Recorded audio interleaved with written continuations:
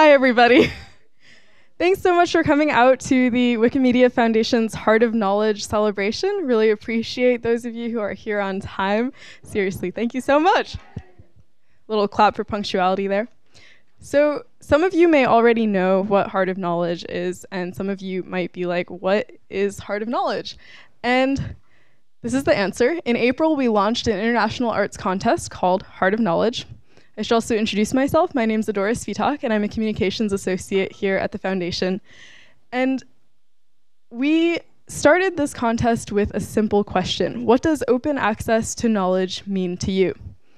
We had a hypothesis, which is that it's not just nerds in ivory towers, love you nerds in ivory towers, who care about knowledge or think about its impacts, but it's actually people around the world in all kinds of fields, people who make art, people who write stories and poetry, who think deeply about knowledge and are able to benefit from access to knowledge every single day. So in the spirit of this contest and building connections with other people over the theme of free knowledge and its impacts in our lives, we have a series of questions that you might see on the tables all around you. Some of these questions are pretty easy to answer, like what's something new you learned this week? I'm sure folks can think of a fact. For me, it was this morning standing in the kitchen thinking to myself, how come carbonated water doesn't stay carbonated when you heat it up? Which I realize is a question I probably should have been asking 15 years ago, but it was one that I Googled today. It might be something much more complex than that for you. In fact, I hope it is. That would mean you received a better K-12 education. But the point is that these are questions we should not be thinking about in isolation. They are questions that can bring us closer to other people. And I would love it if you took a look at a neighbor. It could be somebody you know, somebody you've never met before. And if you're not sitting next to anybody right now, looking at some people, then you can migrate over to a table where folks are sitting. And we'll take just about 5 or 10 minutes. Please write something down. It could be your answer or a neighbor's. And then when we come back together, we have these extremely exciting stickers, limited edition Wikipedia stickers designed through an amazing collaboration with an artist in Turkey. These correspond rather to gifts that you can find on Giphy. And if you're brave enough to share your answer, you could receive one of these sticker sets. So please take a moment, talk to your neighbor about knowledge, and we'll be back. Oh my God, okay. So basically CO2 dissolves when it's heated up, right? Like it like goes back out into the sky. Wait, is that, sorry, undissolves, yes. Is that that's the scientific answer? Okay, so another quick thing, if I may, before we dissolve ourselves into discussing this question. Talking about knowledge or our lack of it sometimes is an extremely vulnerability-inducing experience, but that too brings people closer and helps forge those bonds of community that we attempted to with this contest. Okay, please talk to your neighbors.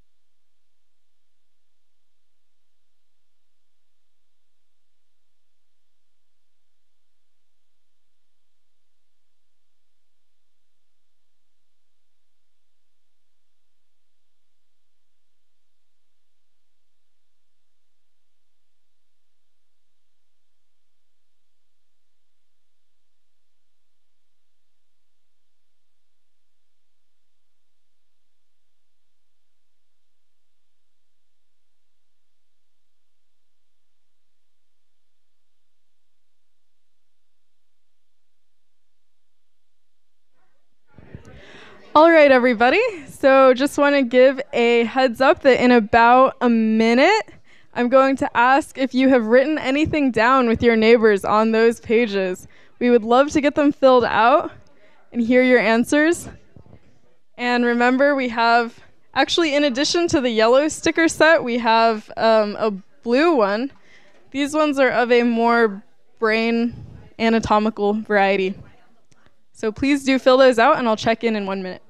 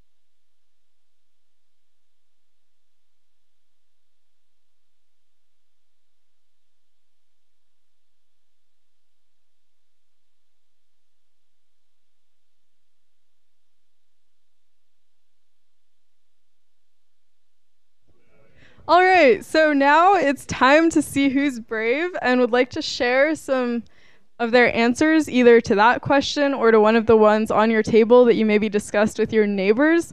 So I know that somebody put a great fact down about wombats.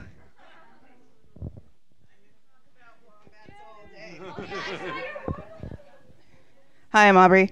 I know a lot of facts about things, and one of them that I put over there is that wombats are super cute, which is not the fact. The fact is they're capable of crushing their predators' skulls, including human skulls, with the power of their thigh muscles, so they can basically crush skulls with their butts. Same. TIL, wombats, crushing skulls with their butts, don't we all? So, for those of you who are just joining us, welcome in. We are discussing questions that are on the tables, like what's something you learned this week, and a bunch of other topics that reflect answers to this question of what does open access to knowledge mean to you. Does anybody else want to share? Yes. So for the has not. Oh, sorry. Hi, I'm Jana. So for has knowledge ever saved your life? I'm going to say yes because of all the knowledge in the medical community.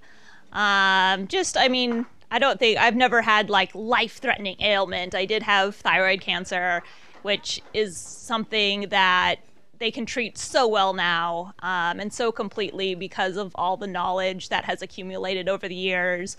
My sister has type 1 diabetes, and just thinking about in the last century, everything that has been learned about, not diabetes and the best way to store insulin, and all the treatments that, keeps her going and how healthy she is. It's really amazing when you think of, worldwide, how all this medical knowledge we have has built on, past knowledge, and what it's doing for us today.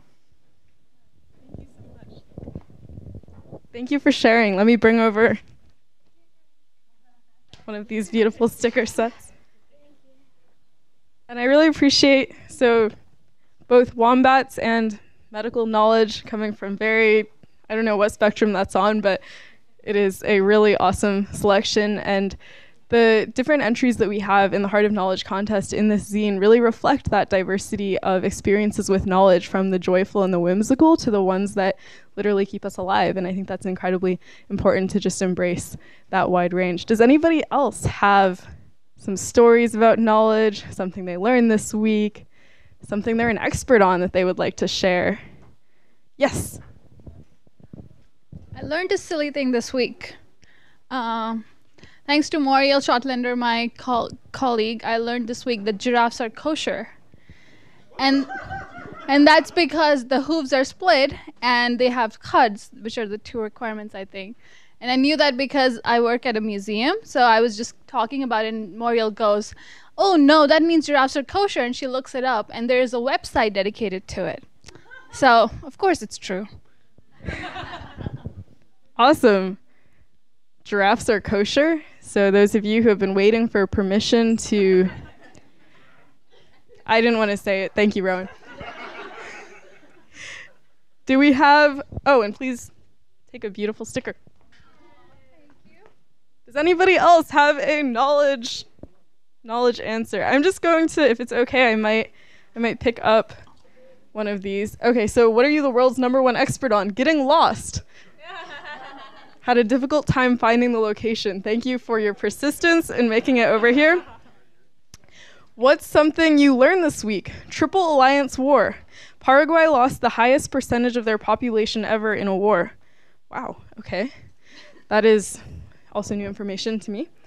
Does anybody else have? Yeah. I've been looking into kind of the history of machine learning because I'm getting into that at my job right now. And I learned that between the 1970s and the 90s, there was kind of like like everyone kind of gave up on machine learning because in the 50s and 60s and in the decades previously, people got really, really excited about what machine learning could do. And then they overpromised and underdelivered because the technology wasn't there yet. So everyone kind of just laid low for 2 decades or so until the technology caught up with it. So that was interesting. That's awesome. Thanks so much. Let me bring you one of these stickers. Let's see, one over there. Yeah, this week I learned that it's that Donald Trump isn't the only president to have so-called politicized July 4th. So I learned that Dwight Eisenhower and John F. Kennedy also paraded military vehicles at their inaugurations, and other presidents have given speeches on July 4th. So I thought it's interesting when we talk of how social media and even things like National Public Radio can give you this media bubble and a certain diet that you don't really get to see all the other things that are out there as far as our history. So I thought that was an interesting thing to learn. Thanks. A little bit of history. Does anybody else want to share knowledge that they learned this week? Or a sticker? Oh, let me grab you one. Okay, then with that, we can turn to our more official little slides. First of all, I realize that some of you may have never been here before, so raise your hand if this is your first time visiting the foundation. Okay, awesome. Welcome in. I'm so glad that you were able to make it. You might be wondering, what is Wikimedia? To which this is the answer. But we're also a lot more than Wikipedia, so this is a huge project that probably most of you have heard of. Has anyone tried to edit Wikipedia here? Oh, I'm seeing a lot of raised hands. That makes me really happy. So Wikipedia was started in 2001. It's all written by volunteers. It has more than 50 million articles and over 250,000 monthly editors in hundreds of language versions. We are also a lot more than Wikipedia. We have a number of projects, including WikiQuote, Wikimedia Commons. You might not have heard of Wikidata, but I bet your Alexa or your Google Home certainly has, because that's what it might pull from when you ask a question. And we're a lot more than a collection of websites. We are a movement for free knowledge. So when you join the the Wikimedia projects when you contribute to Wikipedia or when you classify something on Commons. You are part of a movement that is much larger than a website that you type into your browser. You're really part of this incredible group of people. And here at the Foundation, this is what we are, nonprofit based in San Francisco, established in 2003, about 300 people around the world. And we're animated by this mission, which is imagining a world in which every single human being can freely share in the sum of all knowledge. That's why we're here, that's what we do. And we started with Wikipedia. It grew beyond everybody's wildest expectations. There's a little saying that folks have that Wikipedia works in theory and it shouldn't work in practice, but in truth it works in practice. Yes, but not theory. There we go. And you can see just from how many different languages there are, how this is an idea that has traction around the world, with more than 1 billion unique devices visiting every month. How? More people want to do good than harm. That's the basic idea that underlies a project that is driven by volunteer contributions. The idea is that folks ultimately want to do their part to make sure that knowledge spread around the world is accurate and fair and informative. It's open for anybody to contribute, and the people who are contributing make the rules. So by visiting the Foundation, we hope that you are interested in starting this conversation about what it means to be part of a larger free knowledge movement. And by participating in the Heart of Knowledge contest, as some of the folks in this room have, I think that we're also starting a conversation about what it means to be evangelists for knowledge outside of those traditional spaces we might associate with knowledge, like schools and universities, right? That everybody is in charge of knowledge and everybody has something to contribute, that it belongs to all of us and not to a privileged few. We were interested in what artists and writers and students and journalists and all kinds of people had to say about knowledge and what it meant to them in their work. And so we solicited submissions that were poetry, visual arts, nonfiction essays, a bunch of forms that you might not associate with who contributes to Wikipedia, for example, because we wanted to show that there are a lot of ways to spread the word and to contribute when it comes to knowledge. We received entries from 5 continents, and our youngest entrant was 19 and our oldest was 80. This is all self-reported data, so, you know, on the internet you can be a dog, but we assume they are telling the truth. And our judges have pushed boundaries with installation art, founded artist collectives and magazines, taught filmmaking, inspired youth writers in San Francisco, written books, led design teams, and painted on Ariana Grande. These are their names. They are an incredible group.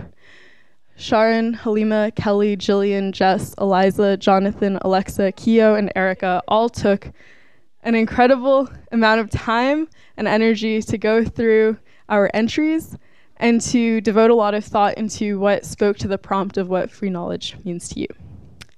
And so now, without further ado, I'd like to announce the winners of the Heart of Knowledge Contest 2019. The asterisks denote the grand prize. Those of you who have the zines on your table or might be reading them right now can also see all of the winners laid out there, and I have more copies which will be distributed.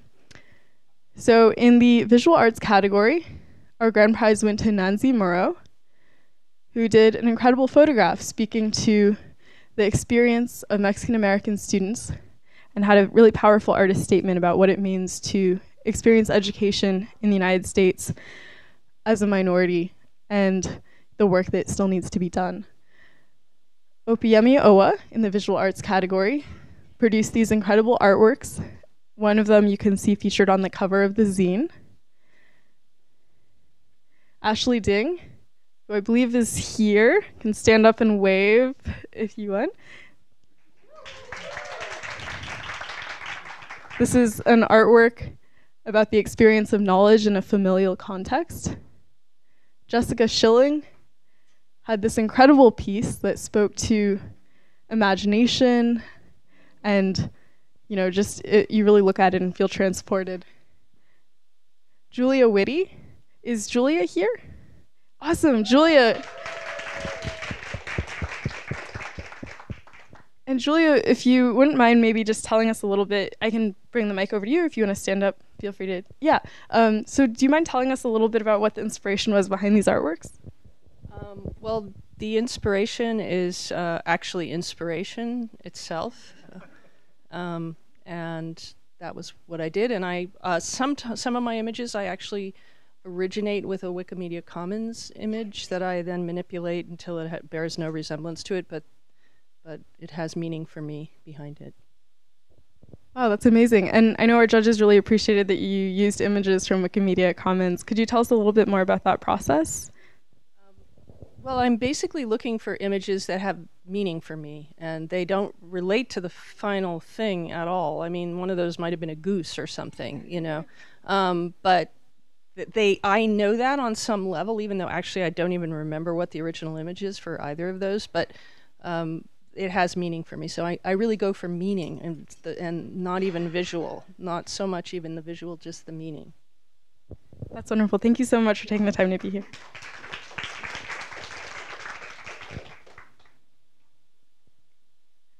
Catherine Garner produced this work, which I think really speaks to the value of scientific research and how that produces knowledge. Elena Tatiana Chis produced a poster that shows knowledge as a word cloud dripping into individuals at the bottom. Jose Sender produced an artwork entitled The Doors of Knowledge that shows a series of doors being opened by charming creatures. And in the nonfiction essay category, Hina Hussein wrote an essay called Pakistan, Love, and Jane Eyre, using the story of Jane Eyre to describe a personal journey. A. Molotkov, the grand prize winner in the poetry category, produced two poems, one entitled Solar Wind and another entitled New Transparency. The first poem used found language from his father's article in the Astrophysical Journal. Innovative use of academic research as well. Hal Y. Zhang produced a poem called Signal to Noise, and in her artist statement, she describes using an artificial intelligence program on her corpus of poems to write a counterpoint, which you can see in italics. Jonathan Q, who I believe is here, you can wave to everybody, wrote a poem called Revelation, also very much interested in scientific research and its role in producing knowledge. Wallace Kaufman wrote a poem called Stardom, writing about the blazing cosmos, with science as a popular theme you can see here exploring astronomy. Taylor McGee engaged with social issues in the poem A Fatal Loss of Control, the Black Disability Anthem. Raphael Davis wrote a poem very apt for the theme entitled Knowledge, and wrote about the social connections that are also produced here, the production of knowledge. Abhilash Jayachandra wrote a poem called The Price of Freedom, envisioning a future and the ways people behave in the darkness of a chasm without knowledge access. Joshua Chalifor wrote a poem called Relinquish the Tabula Rasa, which is a very interesting use of that concept of the blank slate. And Sarah Lynn Burnett, the grand prize winner in the short fiction category, wrote a story called Occasional Moonlight about the experience of growing up as a minority on a tropical island. Hannah Katanok wrote a story called My Room, an example of flash fiction, or a very short piece of short fiction, the experience of browsing the internet and the freedom that can bring. Jennifer Sears wrote the story Pagophagia 1912, which is from the outset a story about going on a vacation, but turns into something much more complex. And those are the winners of the 2019 Heart of Knowledge competition. I highly encourage you to take a look through the zine to continue to discuss the questions that are on the table in front of you with your neighbors, because at the end of the day, I think that art, much like knowledge, is something that has the power to build social connections and bring us together. We're very used to experiencing knowledge in somewhat limited forms. We think of it as something that is maybe time-bounded, that we go to school or sit in a classroom to have our heads filled with facts. But the truth is that knowledge is about something much more expansive than sets of facts or the coding languages you use at work. Knowledge is everything from the way we tie our shoes to the whisper networks that protect us, and even the things that make us human when we talk to other people. So I would encourage you to get to know some of the folks in this room, understand how knowledge has shaped the way you live and work, and enjoy the wonderful food and beverages that are here thanks to the Wikimedia Foundation. And if you have time, when you get home tonight, check out wikipedia.org and consider hitting that edit button, because everybody can make an impact starting with that contribution. Thank you.